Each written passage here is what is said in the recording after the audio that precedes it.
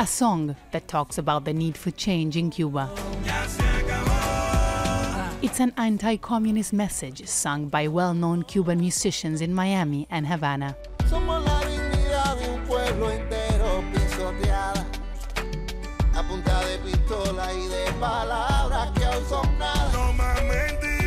It talks about the failures of the government and the hardships faced by the people of the Caribbean island for the past 62 years.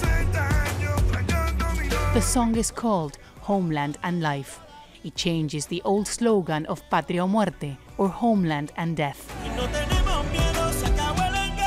A symbol of Fidel Castro's 1957 leftist revolution. People in Havana are listening. For us, Patria o Muerte has always had a very clear message. Our ancestors fought for our independence, and it's always been a slogan that has characterized and represented us.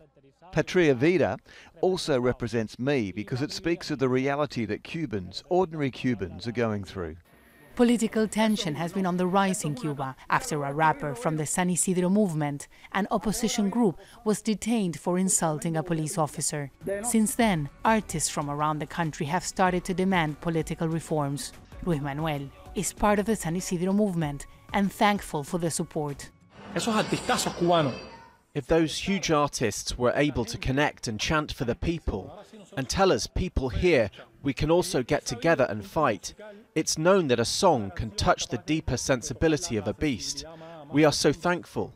They are people who come from Cuba's reality, and the fact that they put their talent and fame to help people here shows we can unite. The island's economy has deteriorated in the past year, and the lack of tourists because of COVID-19 has forced the government to devalue the currency for the first time since it came to power in 1959. The government blames crippling U.S. sanctions for the economic slump, but it's even gone on national television to attack the song Homeland and Life, accusing the artist of being envoys of the CIA. They are feeling that they are weak. They are feeling that they are not receiving the support that they always build around their gesture, their actions, you know. The government, the Cuban government has always said that they are supported by the majority of the people.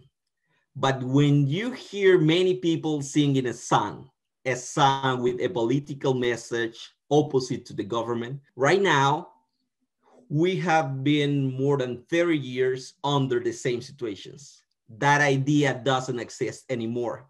Fidel doesn't exist anymore. We don't have a leader. We don't have an idea. The people are living in the same situations, and like you said, they cannot go out. They don't have the same conditions. Conditions that for now the government has been unable to improve. So when artists express themselves politically, that can motivate other Cubans who until now have not dared speak up. Teresa, Al Jazeera.